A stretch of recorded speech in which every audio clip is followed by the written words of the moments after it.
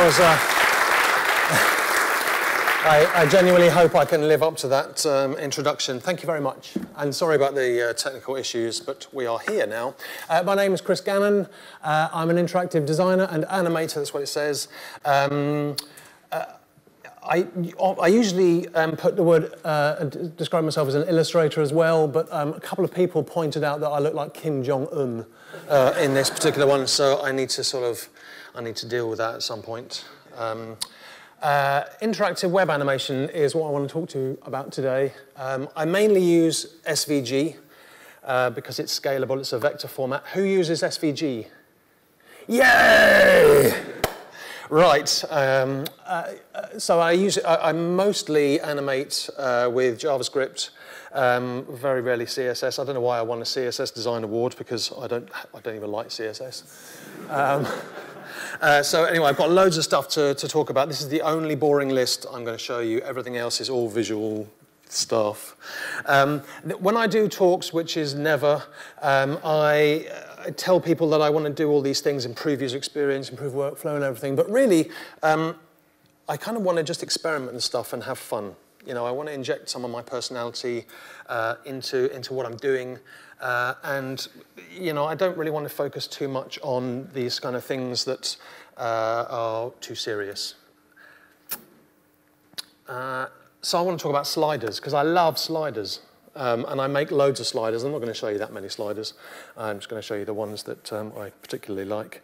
The thing about sliders is it's kind of a journey. It's either 0 to 100%, but it can also be a sort of a range of things. So, for example, I've just skipped across one. This is we live in this age of sort of social media where nobody really wants to talk to each other. They just want to sort of send emojis to each other. And so I made this. This is like a sort of a slider where you can just tell people how you are. I'm cool. Or you can and you can just send these. I'm angry.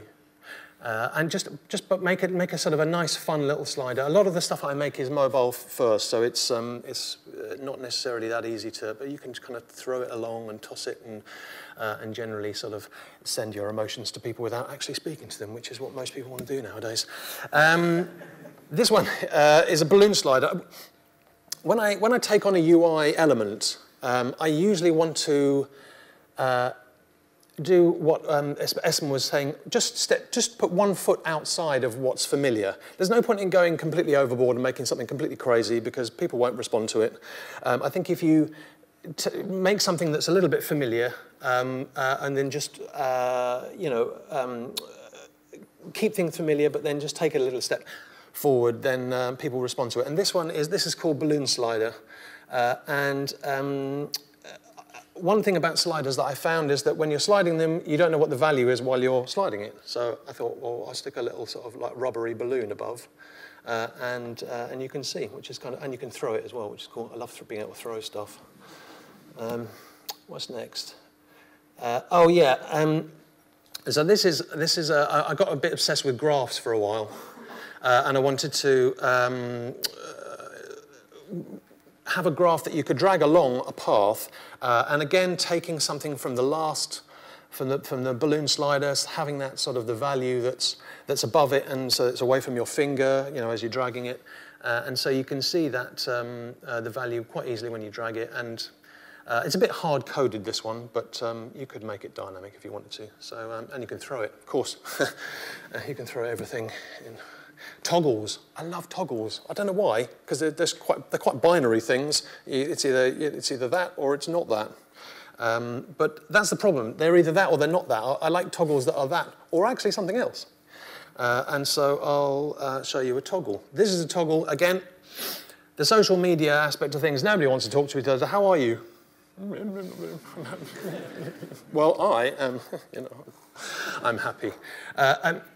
This was kind of an experiment in what people call 2.5D, and it's creating 3D effects with 2D vectors, because essentially SVG is 2D, and I wanted to sort of create something that looked like it was a sphere that was turning. It's not really. It's just magic. It's not magic. What's next? Oh yes, egg. I published this. I didn't actually publish this that long ago, and it went completely viral. I've no idea why, and like people sort of seem to really respond to it. It doesn't mean anything. You know, I actually tried putting this in a web page, like 100 of them. I know there were 49 of them, and it just looked like, oh, it looked like your worst nightmare if you didn't like eggs. But you can say, I imagine if you go into a restaurant, you want to do eggs. Do you want over easy or whatever they call it, or do you want it flipped? Or, anyway, so and one of the nice things that I sent this around. Someone said, "Thanks for putting something charming in my overwhelmingly grim feed this morning," and I wanted to include that because when I do all these kinds of things, you know, that sort of feedback is, you know, means the most to me. You know, it just lifts people, and you know, as again we're saying about everything's homogenized and everything's quite boring and serious, and I want to escape from that, and I want to do some much more fun stuff that lifts people and makes interacting with stuff more interesting. So loaders, I love loaders. Loaders have become so much more than like an animation while you wait for something. They're like brand reinforcement. You know, I get companies coming to me and saying, "Can you make a loader? We have a lot of content."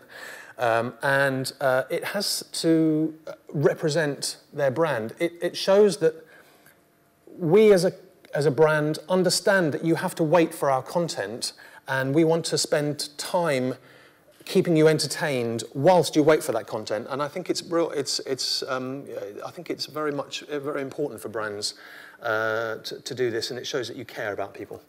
This has actually got a slider because I just want to I want to be able to simulate the loading. So this is something I did for a video site, and it's sort of like as it loads, it sort of wobbles, and then when it's finished, it does a little splash. Oh, I love that splash! And the nice thing about that splash. The nice thing about that, because it's going to be on a video site, and there's going to be a lot of videos, and then suddenly it's ready to play. It is actually a dynamic particle system, so every time you see it is different. And I know that, no one else knows that, but you know, I think, I talk about random in a minute, but I think there's something about randomness that humans really respond to. And whether you know something's random or not, you respond to it as a human, I think. This I'll show you. I'll just show you. It's a drag to release thing, and the idea was astronauts went up to space. They got your data. They made friends with a Martian. The Martian got very sad when you left. That's it. So like, oh, we got the data. Come on, boys, let's go. Like, oh no, oh bye. Oh, and his ears go down and everything. And it's just something a bit more, you know, just adds a little bit of a story, something extra to a process that is ultimately boring, waiting.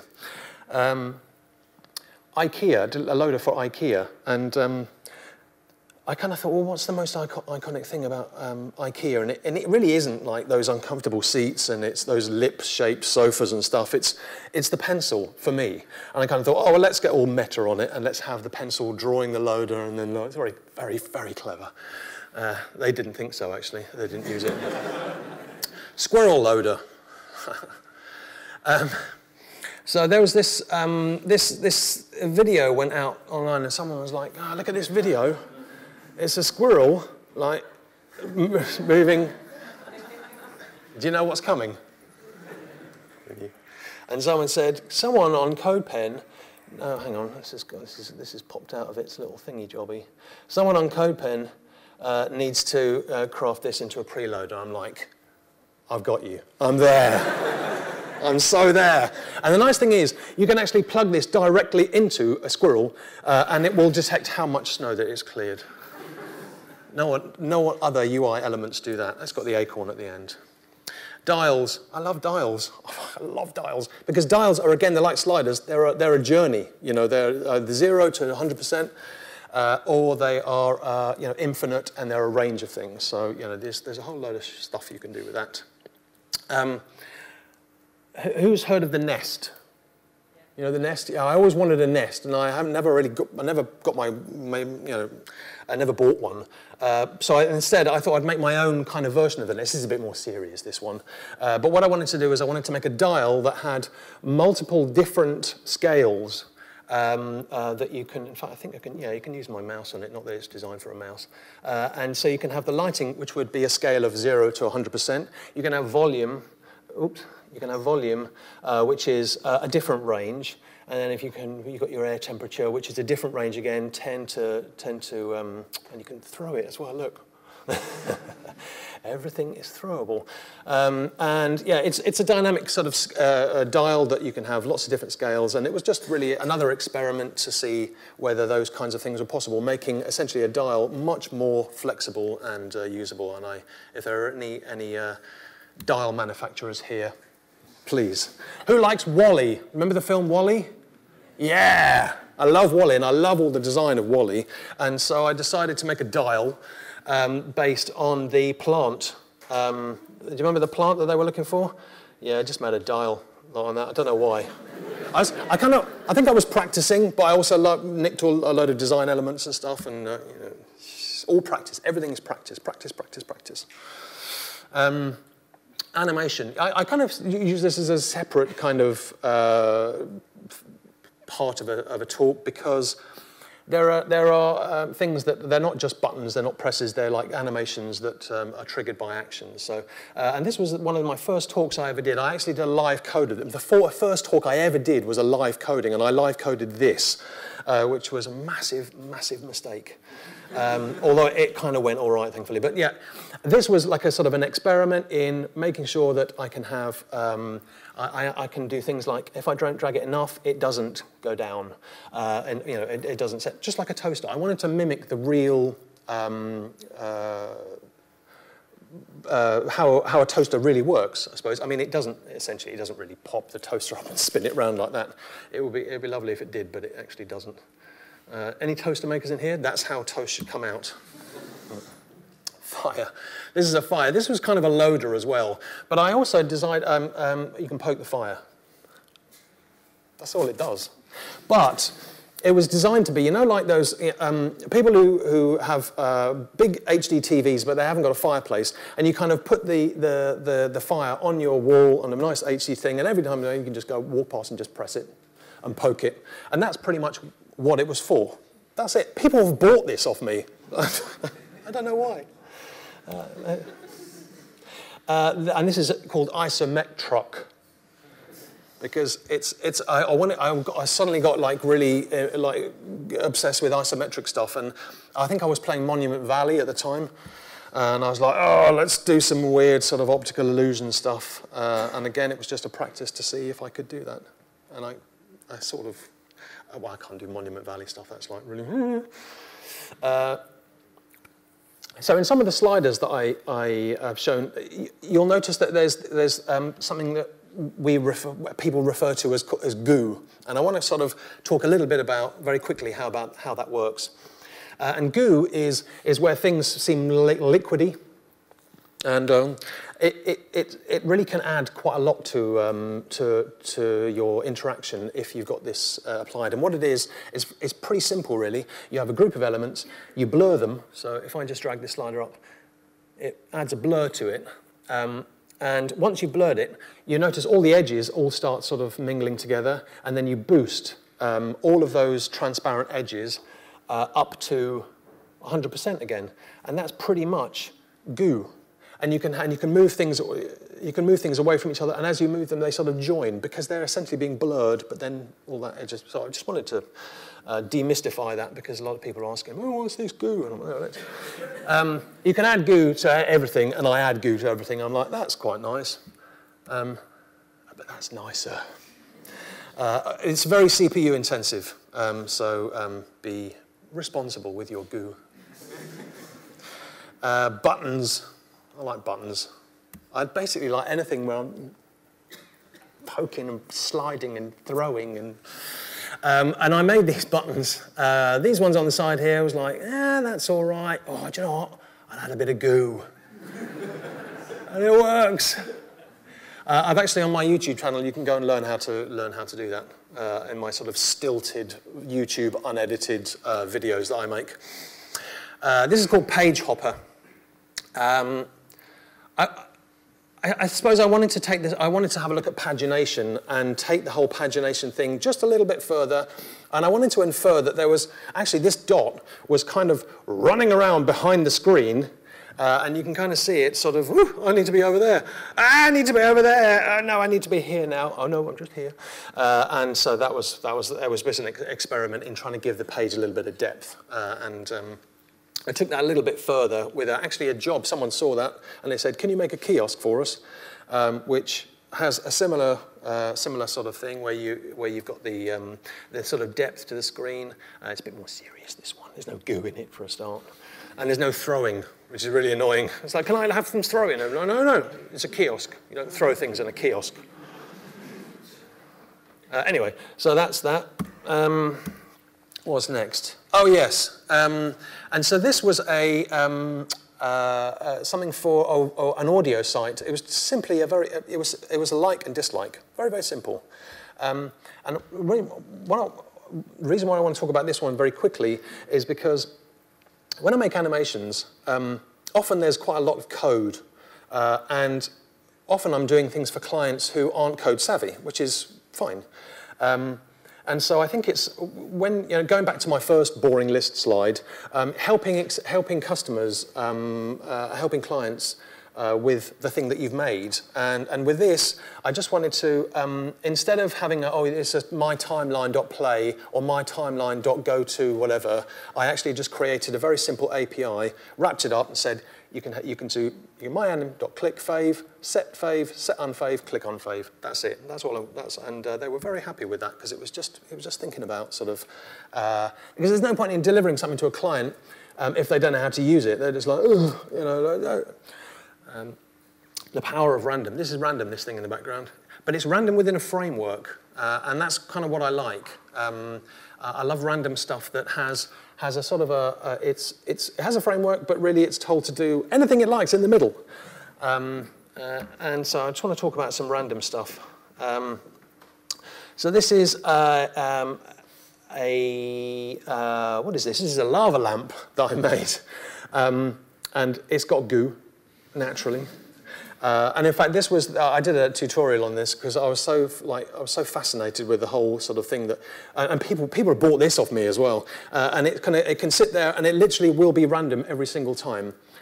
And the way I've added randomness is just by adding randomness to a couple of things. As the blobs go down and they sort of disappear into the little sort of top or bottom bit, they just shift in a random way. They also decide how long the next duration is for when they go past each other. And just changing those two things to be random makes the whole thing seem completely random. You'll never see the same thing twice. Again, same thing with this. This is called goo bubble. It has the same set of rules applied to it. The framework is essentially two ripples that just do that. No, they sort of goes that, and then it loops around like the ripple thing. But essentially, all the things that are popping out, they go up and they go down, hard-coded, and then they go, oh, I'm going to go over here, go up, go down, oh, I'm going to go over here. And that's it. That's the only amount of randomness that's added to it, yet the whole thing seems a lot more random than the actual code that was required. Same for this. This is called love and bubbles, because that's all we need. We need love and bubbles and goo. The speed at which they come out is the same, but really how they pop, when they pop, what comes out, whether it's a bubble or a heart, is random. People respond to this. I have lots of messages from people saying they love this stuff, and when are you going to get a proper job? This is something that I made, and again, this harks back to helping clients out with the thing that you're going to make. I made this for an online retailer you may know, and it's a particle generator, and it's for one of their shopping sort of video sites, and I was dealing with a group of 5 or whoops, it's going a bit crazy now. I was dealing with a group of 5 or 6 people, and they all wanted an explosion, and I knew, and they were also based in Seattle. And I knew that it was going to be impossible for me to create an explosion that they could all agree on. And so I basically made them this tool that creates an explosion for them. And then I built the actual thing later that played back the explosion. So I could say, right, here's a tool, go and make some explosions. You can decide, when you have decided what you like, you can click this button here, and all this data here, send it to me in an email, and I will plug it into my machine, and it will play back the thing. And they thought it was great, and it saved me a whole lot of, the time difference and all that sort of stuff. So yeah, that was useful. Interactive tools. Who uses After Effects? Anyone? Oh, a few people. Oh, cool. Anyone heard of body moving? Yes! Body moving basically is a renderer from After Effects. So if you're animating with just shape layers and vectors, you can export your animation to a JSON file. And that JSON file can be played back as an SVG animation in the browser, in a div, basically, with a JavaScript player. That's it. It's very, very portable. So Newton is like a Newton for doing physics stuff, and rubber hoses for arms and legs, and character animation, that sort of thing. If I'm not doing stuff with body moving and After Effects, I'm doing stuff with GreenSock. Anyone use GreenSock? Yeah, more people actually. GreenSock's been around for a long time. In the Flash days, it was an animation library, and TweenMax is the main library, and then these are the things that I mainly use. Draw SVG, Morph, Draw for drawing lines, Morph for morphing shapes, Physics 2D for like particle splats and that sort of stuff, and Throw Props plugin and Draggable. Throw Props plugs into Draggable, and it allows you to sort of drag things and then throw them. I use it all the time. And this is like a process. This is mainly how I sort of create JavaScript sort of GreenSock stuff. I draw stuff, stick it into Illustrator. Any Illustrator users? Yeah, oh cool. Create what I need, and then export that to an SVG, just a file. I never use the file SVG other than in this particular instance. Open it up in Sublime Text or whatever. I had made these slides, and then they changed their logo. And I was like, oh! So I had to go and redraw their logo. And then take it up to CodePen. Any CodePen users? Yeah, quite a few. Good. And then paste it all into CodePen, and then animate it with GreenSock. If you use Illustrator and you're using Save As SVG, I urge you to try and use the Asset Export panel, because it creates much cleaner SVGs. And I just wanted to show you this particular animation. The way I build stuff is I tend to draw something and then save it, and then bring it into the page, and then draw something else, save it, bring it into the page. Because otherwise, if you draw a whole scene, and then save the whole lot as an SVG, and then copy the whole lot into your page, you just end up with this sort of huge wad of code that you have no idea what it is and what it does. And I think if you build it up in pieces, then you have much more of a fighting chance of understanding sort of what you've done. And so this is kind of thing, the image at the bottom is basically what I drew in Illustrator, and I take the handles, I take the little pen nib or whatever, and take that, export them all separately, and then animate them and create references, like JavaScript variable references. And again, for this, the splat button was essentially just like a sparky line sort of thing and a couple of circles, pretty much it, and then animate it with Draw SVG and add goo, of course. So if anyone uses GreenSock, I just wanted to urge you to, if you don't use Stagger and Cycle, please start using Stagger and Cycle, because it is the most flexible. You can do the most stuff in the least amount of code. Stagger and Cycle basically tells a group of things to go and do something, but the stagger part tells them to do them do one thing and then do something else about half a second later, or whatever your offset is. And then Cycle will tell all those things. Stagger basically tells them all to go and do the same thing. Cycle will loop through and say, right, you first one, you go over there, and your second one, you can go and do that, and the third one, you go and do that. And so this particular example below is a very simple example. The actual SVG is one rectangle, one white rectangle, that's it. And I've told them all I've just passed an array of colors in, and I say, right, all rectangles, you go to red, you go to orange, you go to green, you go to blue, you go to yellow, etc. But you can do it with any value at all. Like the fire, when I clicked the fire, and it was like going, All of their eases were cycled eases. So the first ease was like a sort of a slow motion ease. The next one was like a curl ease. The second one was like a power 2 ease out ease. And then it would cycle back. So it would just, it's so powerful. And I use it on every single project. People ask me where I get my inspiration from in terms of like things like color and that sort of thing. And I'm not a color wizard. I go here. And I basically have a color I like, and I basically plug it in and go, I like this color, what goes with it? And it tells me. And I use them. And I go, hey, I'm great at color. Noun project. If somebody or a client comes to me and say, right, we want you to do X, Y, and Z. This is our product. I'm doing something for like a suit. They're trying to disrupt suits at the moment, like posh suits. And so I'll just go to the noun project and just type in suit and just see what other people's like ideas are on what a suit looks like or how they approach the words suit. And it's super useful. Custom workflow tools. These are the tools that I've made for myself to make my own, they're interactive tools that I make for myself that speed up my workflow. Scrub GSAP timeline it's basically an invisible timeline that it's granular control. So you can actually, if you've got a 45-second animation, you can just quickly go up to like 36 to 37-second mark, and I'll show you. And it's invisible and it uses your mouse.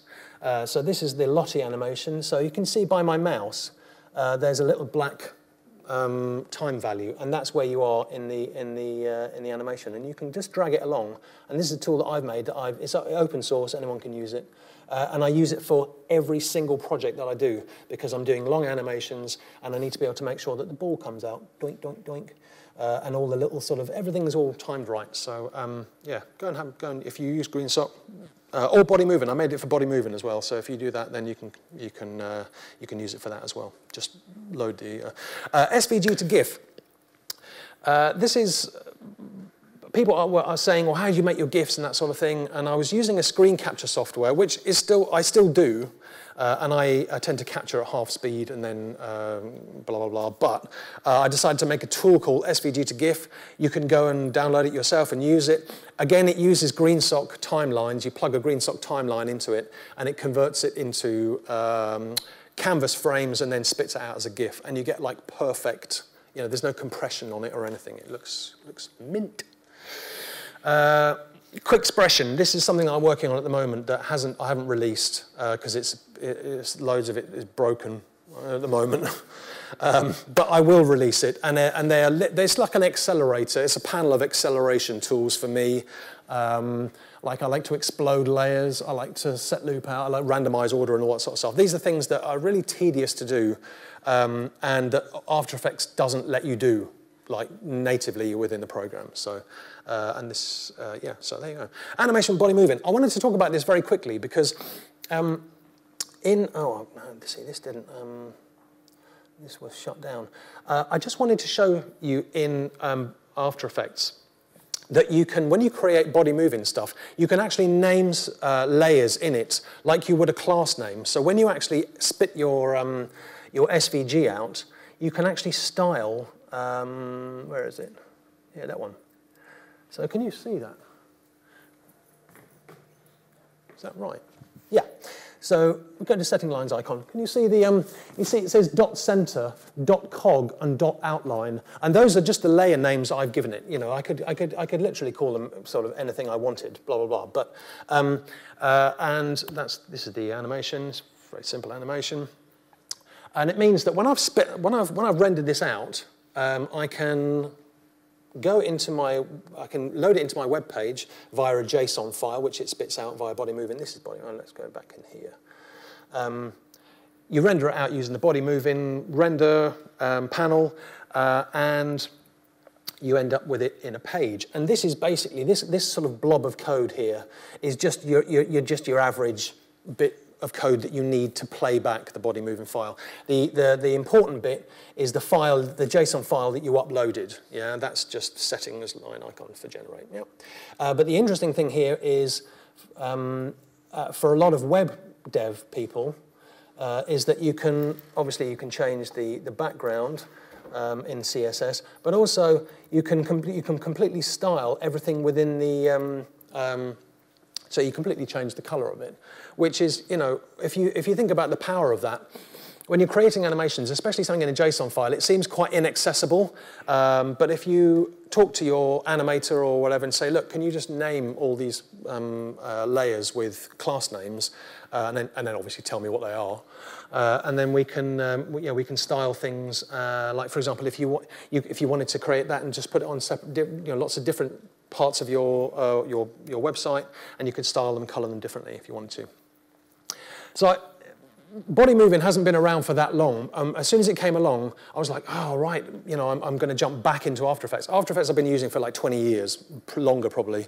And I got a bit bored with film and video because it was all very flat and very sort of one-dimensional, and there's no interaction with it, and I like to be able to interact, tell stories, and also have feedback from, from my audience, whatever, users.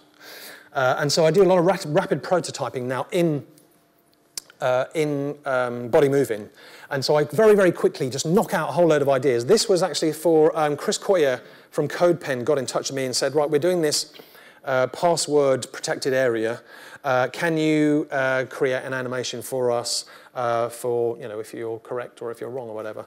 And so I was like, right. So I just went into After Effects, did a whole load of animations, spat them out of body moving really, really quickly, because I could very, very easily reuse the password thing just to simulate, just to give them a visual idea as to what might happen. When he finally just said, oh yeah, I really like this bottom one here, I made it in using proper JavaScript and something that's a lot smaller and a lot easier to control. And so you can type in, and oh no, you're wrong. And then you can carry on typing until you're, am I right? I'm in. And so yeah, that's and it made the whole process of creating an idea and getting it over to the client really, really quick. Because if I'd done that with GreenSock, it would have taken me ages to keep recreating. I'm not saying GreenSock is great; it's really fast. But it's my own way of producing stuff is quite slow in terms of creating lots of ideas quickly. Combining tools. Oh yes. So this is an egg on a treadmill. And it's an animation that I made. I just made the egg quite a while ago. And again, when body moving came out, I think it must be about 9 months ago now, maybe even a year, maybe longer. I was like, hang on, I can suddenly well, by the way, what you can do is you can take this slider and you can make them go really fast. Make them go really slowly. I'm exercising. And I'm going really fast. And really, this was another experiment, and it was basically an experiment in combining the two technologies, if you like. It was taking what essentially looks like a hard-coded body-moving animation and then sticking a GreenSock slider on the top of it and taking that slide. You can't throw this slider, I don't think. No, you can't. I was getting real performance issues. He was like, so I didn't do that. Yeah, so really what it was is it's like a div with the body moving egg running in it, and then a GreenSock slider placed over the top, an SVG on top of a div, and then the slider is controlled by JavaScript, and its progress tells the body moving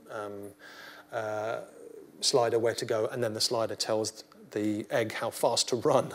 Oh, hey, I forgot about this. I could have just shown you this.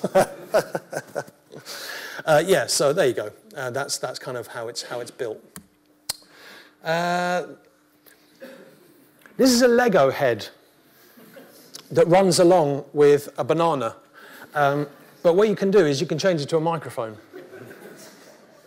I'm thinking about what, and you can also change it into a pencil and an ice cream. And again, this was more of an exercise in creating animations that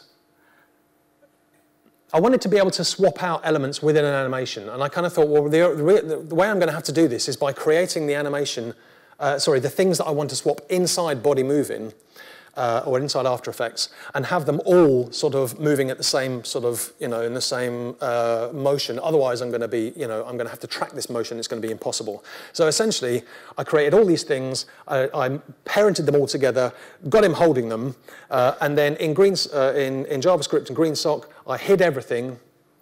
And then as you click, you just like go through and you tell one of them to hide, the other one to scale up and bounce. And then the next one to hide, scale up and bounce. And again, it was a nice little marriage between the two technologies. When a new technology comes out that I'm interested in, it's not very often that I don't jump on all the new frameworks or anything.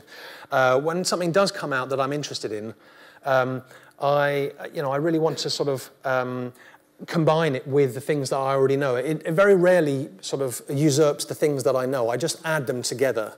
And that's the whole combining tools thing. It's very important. And I think when you combine stuff, the sum of its parts is greater than the, you know what I mean, whatever it is, whatever that saying is, say it in your head. I do a lot of Lego, because I have children. Not because I have children, I love Lego anyway. And we're always like missing pieces. So I made, it's a responsive Lego. And so you can make your own piece. And they're like, I need a purple piece, I need a purple 2x6. And that's really, again, that's all it does. Everything is an experiment. And everything is a way of making sure that I know how to do things. So if a client comes to me and says, I really need to do something that's looks really complicated, I know, or I hope I know, that I can do the things that they've asked me to do. And so it's kind of empowering, learning lots and lots of small things all the time. And then when the client comes along, they may offer you a job and say, look, can you do 20 of these things that you've already learned? I'm like, I can, actually, because I've practiced every single one of them and made like really crazy things like eggs running and that sort of thing. So I'm going to wrap up. There are more ways now than ever. By the way, everything in this talk is an SVG. Is an SVG animation. There's no video in it or anything like that. It's all live rendered in the browser. And I think browsers have come a long way in how they perform and how they render stuff. And so we can be a lot bolder now than we ever have been with SVG. And to a point, I mean, SVG is still vectors, and if you try and do too much, everything will grind to a halt, and your users will hate you. If you're kind of responsible and you test stuff all the time, then obviously in Chrome, because everything works in Chrome, then you'll be fine. As I was just saying a minute ago, when you combine stuff, it really can make something very rich and wonderful. I want to make wonderful stuff that people kind of marvel at and sort of also ask. I want people to ask why, as well, like, why are you doing that? As much as how. I think the process is as important as the final, for me anyway, because I'm constantly wanting to learn all the time. I just practice all the time. People send me emails like, how'd you do this? And, oh, how'd you get into this? I'm just like, practice. They're like, I don't want to hear that. I want a book that tells me. I want a video that I can skip through at 2 times speed that tells me how to do it. And I was like, there is no video that does that. It's just practice. You just don't talk to your wife or children for 6 months. You sit, you hold yourself up. No, go away, I'm practicing. That's how you learn stuff. That's how I learn stuff anyway. And these are really exciting times for interactive web animation, I would say, because we can distribute the stuff that we make everywhere. People can see it. And SVGs are pretty small. You can, and they run really well as long as you're careful. Again, they run on phones and mobile devices. I would like to say thank you for coming. That's it. My talk.